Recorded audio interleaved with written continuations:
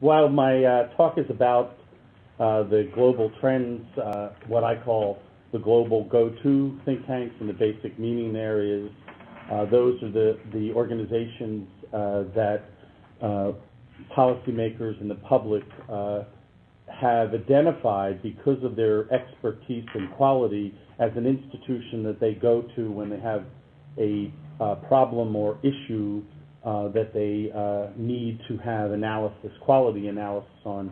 And so I've attempted to globally identify the leading think tanks around the world. I could take questions later on pretty much anything about think tanks. I've just completed a major study, which I'm doing presentations while I'm here, on think tanks and the role in the Obama administration, which is fairly interesting in how the institutions he's identified with are an insight into how he will govern. The Think Tank Civil Society program, which is at the University of Pennsylvania, researches trends and challenges facing think tanks, policymakers, and policy-oriented civil society groups. It is dedicated to sustaining, strengthening, and building capacity for think tanks around the world. And I maintain the largest, most comprehensive database of think tanks around of what is 5,465 think tanks. One of my research assistants is here, who's now at LSE, who spent 2 years helping me make that happen. This is just an outline. I'm going to give a sort of global perspective in terms of the state of think tanks in each region and give you a sense of the top think tanks. But I first wanted to, there's this incredible interest which led me to this study in terms of policymakers and the media and foundations that are trying to identify what are the institutions they should invest in, what are the institutions they should go to for advice, and increasingly government officials, I think in the past, were able to escape responsibility if there was an issue that if the minister called them into the office and they didn't know about it. With the age of the internet and complete access and the power of the internet, not being able to have access to and be on top of information is no longer an excuse, which has, for me, brought policymakers at every level. So on this trip, I have been asked to speak to the Ministry of Foreign Affairs, the policy and planning staff at the French Foreign Ministry, at the Belgian Foreign Ministry, at the EU commissioners, all driven with the same motivation as they want to tap into where is the information, and the big challenge is not only, they don't want all of the ideas, they only want the good ones. And they want those to be sorted and selected for them. From my perspective, this is the definition that I use in terms of think tanks, and there are several key elements. One is, for me, public policy, an expansion of beyond in terms of the traditional sense of limiting it to research and adding quite consciously analysis and engagement. No think tank these days, whether it is in a developed or developing country, can simply conduct research and not engage the public, not engage the media or policymakers. It is an essential element that redefines the role of think tanks as we have traditionally known it. There's classifications that I use: geographic, political affiliation, ideological, and there's sort of research focus in the analysis that I do. These are just some basic things. How do you define if a think tank is a think tank, a think and do tank, or a do tank? In some respects, I have a minimum threshold. If they're not doing at least 30% of research, then they're not a think tank. And the only really way to know in a definitive fashion is to look at their budget, look at what their outputs are, and look at their staffing patterns. It tells you the most about an institution to really determine whether they're a think tank or not.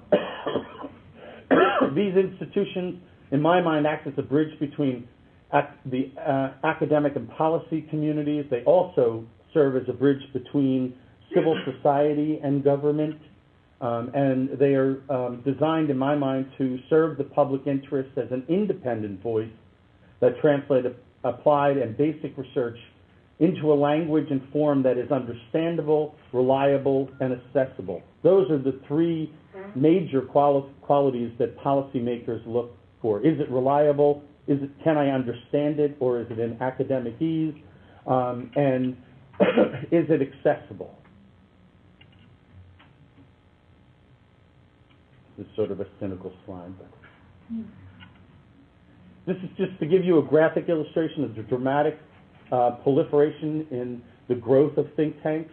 So it is a relatively recent phenomenon, and the growth has been substantial throughout the world, particularly in Eastern and Central Europe and in Africa. There has been the most dramatic growth in the number of think tanks, but globally there has been an expansion in terms of think tanks around the world.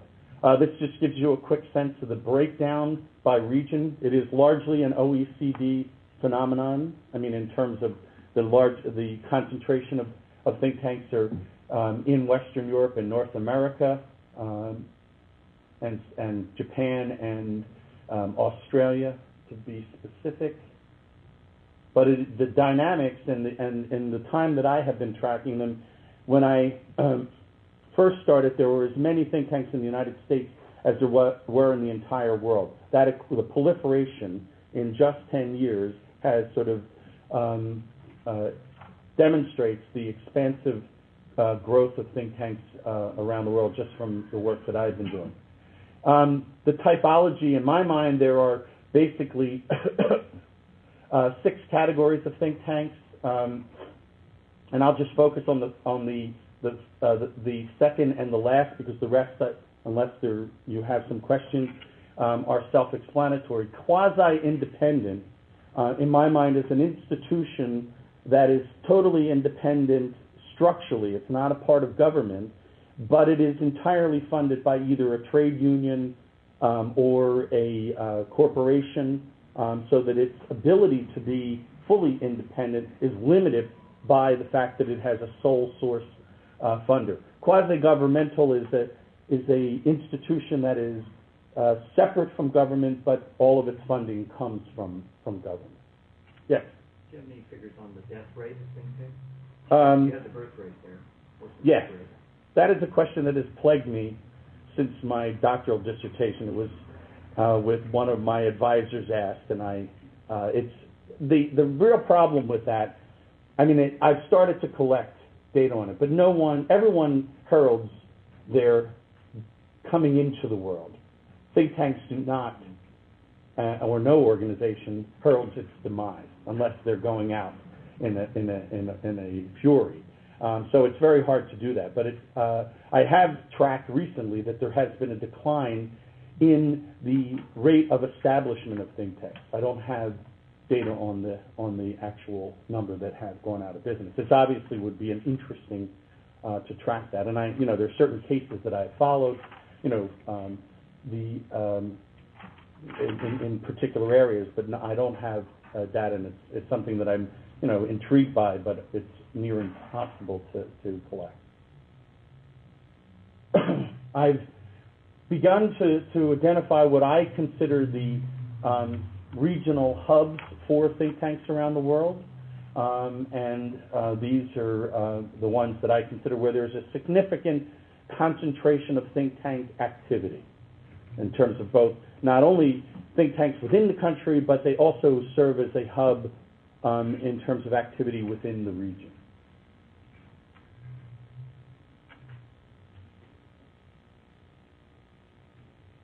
Just going to go through this.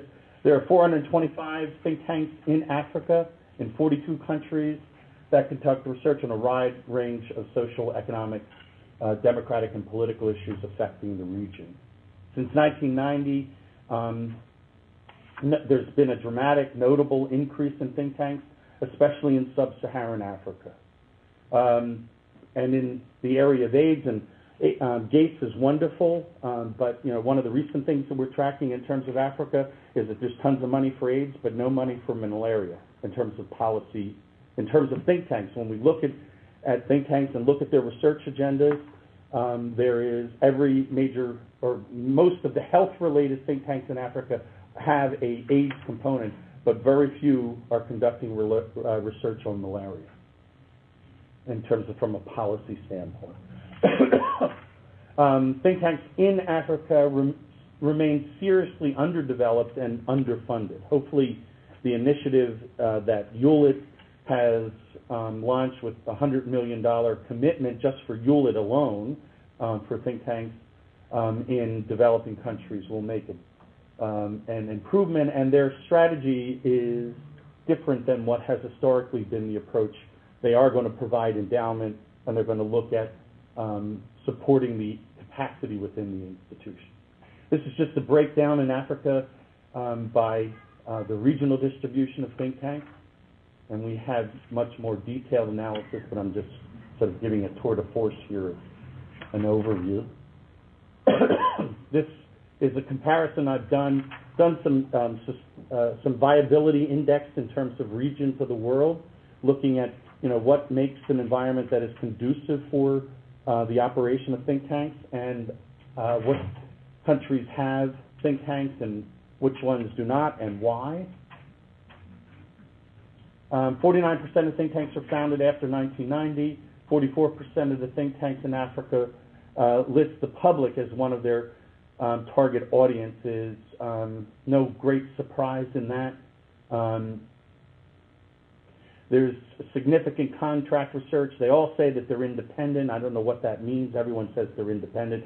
And in Africa, for instance, in many developing countries, how independent can you be if 100% of your funding comes from the government? So I take that with a grain of salt, but I can't, without doing individual analysis of each institution, challenge their claim that they are independent. I'm going to go through these just in the sake of time. There is a interesting break here in terms of, and is I think a significant factor in Africa. It's scholarly research, but a significant amount, which I think is the applied, really highly applied aspects that 40% of what occurs is, or was reported, is in technical assistance. The areas of research, most of which are not surprising, although AIDS continues to loom large, and I think funding from Gates and others has potentially on the agendas of countries a distorting effect on what they would see as their priorities, and that's one of the problems. This is just a list of the top 10 think tanks in Africa based on this survey that I have conducted, which has a set of criteria, and then there are 150 experts who essentially rate the think tanks, and then all of the think tanks in the world can also vote. And those votes are tallied, and then the lists are developed for every region of the world. Just sort of highlight, I'm going to spin through this think tanks, profiling think tanks in each region for the sake of time. The Middle East, this is the area where there's the most recent growth in think tanks. Historically, it's been state-to-state security issues. No surprise there. Most of, in terms of the findings of on the global level, are really not a surprise so much as they validate hunches that people have, and there's hard data behind it. Independent think tanks have begun to be established in the Middle East, but there's still significant constraints on their operation. And these are the top 10 in the Middle East. In Asia, 653 think tanks, 12% of the total. There's not surprising often where there are no think tanks. It usually tends to be a correlation between authoritarian regimes and closed societies. The history in terms of Asia has been strategic and economic issues, and also in terms of the issue that was suggested in terms of networks. They have been very effective at creating economic networks of think tanks within the region. The rest is pretty straightforward. Here are the top think tanks in Asia. Chinese Academy of Social Science comes on top, largely because of the influence it has. I think the others are a more accurate reflection of the think tanks and the top think tanks within the region. This is just a profile of China, which is an interesting case. I go and just finished a major paper on think tanks in China. The Chinese were not very pleased because I was not very flattering, because I said there's 72 think tanks, and they said, well, they're tons, and more than that. And I said, okay, fine, show me your list. I have a list. I compiled it. Where's your list?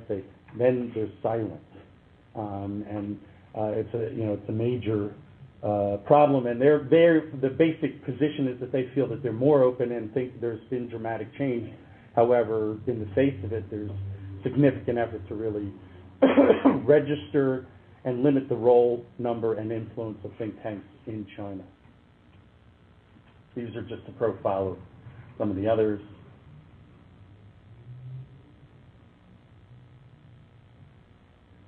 And then just in terms of Latin America, we've identified 538, 10% of the think tanks in the world. And in Latin America, it's really, as I was mentioning before I started, is probably one of the most stable regions in the world in terms of think tanks. And as you can see, there's really no correlation in terms of political influence in terms of countries that don't have think tanks. It's really a function of size. If you look at all the think tanks that do not have any think tanks, are really tiny countries and may not, it's clear they wouldn't be able to support it. 50% of think tanks in the region were established between 1980 and 2007, largely domestic and economics and social policy, environment, education, and health. There's really a scholarly and policy-oriented research and well-developed in Latin America because the environment has been so stable over time. And that's not to mean that there's no innovation. There is innovation, but it's a very stable relative to Africa and to Eastern and Central Europe and in other regions which have had explosive great growth and or cycles of growth and then collapse in terms of think tanks for political and other reasons. Should we have 5 minutes left? Okay, I'm finished. These are the leading think tanks in Latin America. And I just profile the think tanks in Argentina. Civil society, in terms of concluding remarks, important to development and consolidation of liberal democracy. I see them really as the canary in the mine, that if think tanks can operate within a country unencumbered, then it is a good indicator for the rest of civil society. And in many cases, in the analysis that I've done and what I describe as NGO pushback, and have documented thoroughly, regimes, and there are about 20 that have used legal and extra means to really shut down NGOs, but particularly have gone after think tanks, because they often are the institution that creates the space legally and in some respects protects the space for other NGOs. And because of the political nature of the think tanks, they are normally the first target that regimes that are unfriendly to civil society go after. So there's, this major thing. I'll just say a quick word about Obama. For those of you who are interested, there's 2 major think tanks in the United States, the Brookings Institution and the Center for American Progress. In the analysis that I've done, which tracks very closely with it, Obama is simultaneously has a dual personality, and the dual personality is reflected in those 2 institutions. He is simultaneously centrist and pragmatic and technocratic, and simultaneously progressive, idealist, and activist, which will create for those outside of the United States a very messy and potentially incoherent foreign policy that he, I think, has the capacity to manage, but will not be an easy task. But he has tilted, certainly in the early part of the administration, in terms of the institutions that he's looking at and the appointments that he's made, largely at Brookings. Most of his advisors in the campaign came either from Center for American Progress or from Brookings. So it's a consistent reflection throughout his administration. Very good. Thank you very much.